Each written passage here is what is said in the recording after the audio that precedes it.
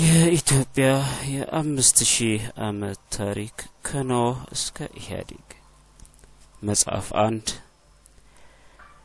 በፍሰሀ ያዜ ካሳ 2003 ዓመተ ምህረት አዲስ አበባ የመጽሐፍ መቅረጽ ድምጽ በአብነት ሀብቴ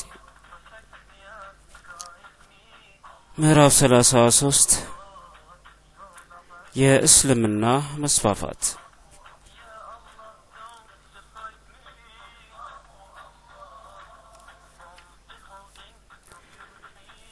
በፊት የነበሩ ሃይማኖቶች በስፋት እንዳየነው ገሚሱ የአይሁድ ኦሪት ሕግ ሌላው ክርስትና የቀረው ጣዖታት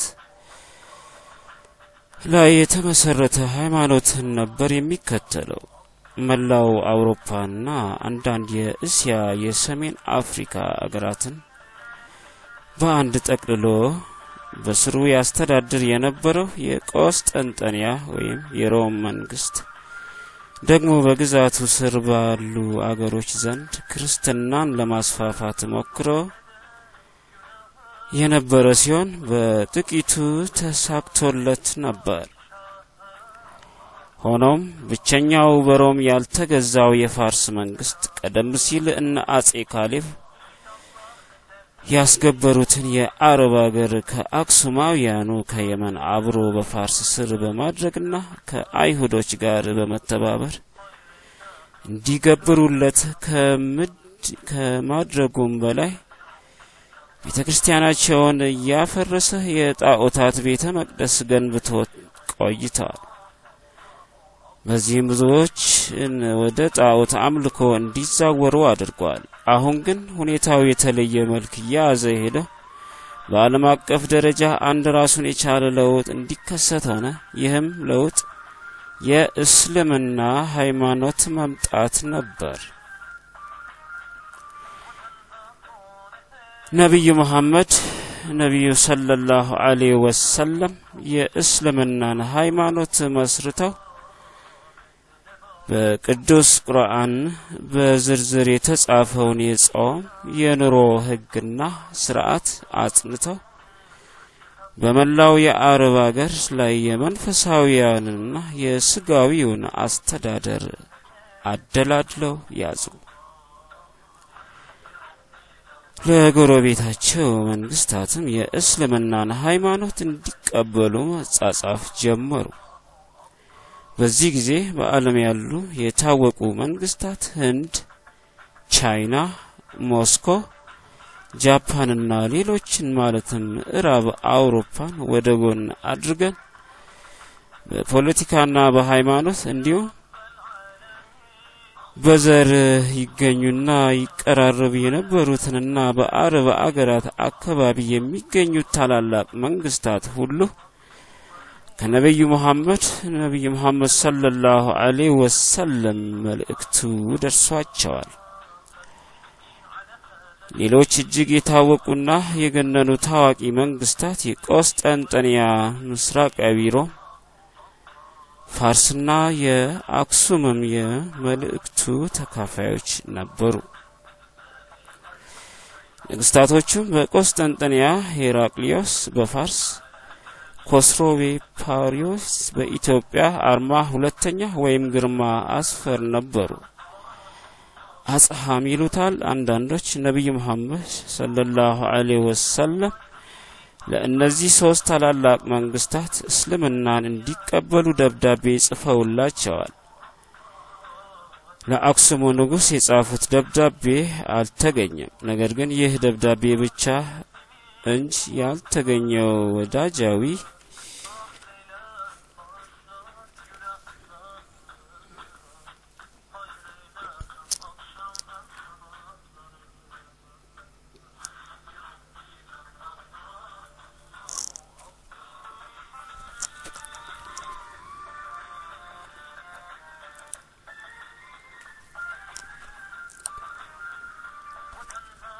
ግንኙነታቸውን በደቡብ የሚያሳይ መረጃ ሞልቷል። ይህን በቀጣይ ምዕራፍ ስለምናገኘው አሁን በዚህ ምዕራፍ ከወቅቱ ከቆስጠንጠንያው ንጉሠ ነገሥት ዜና ማዕበል ላይ የሚገኘውንና ነብይ መሐመድ ለሄራቅሊዮስ የጻፉትን ደብዳቤ የአማርኛ ትርጉም እንየው።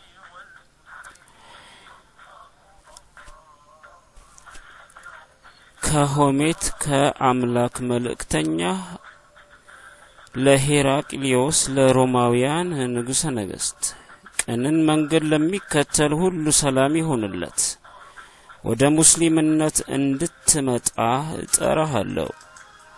ሙስሊም የሆንክ እንደሆነ ደህንነትን ታገኛለህ።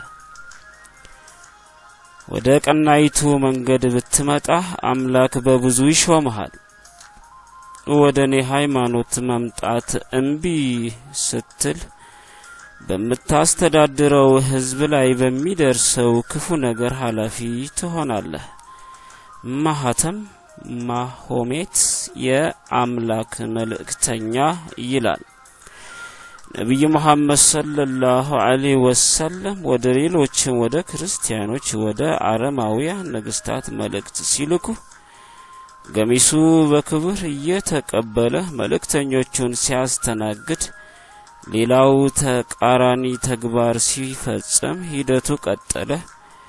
ነብዩም አሉታዊውን አዎንታዊውን ምላሽ እንደ አመጣጡ ሲቀበሉ ቆዩ።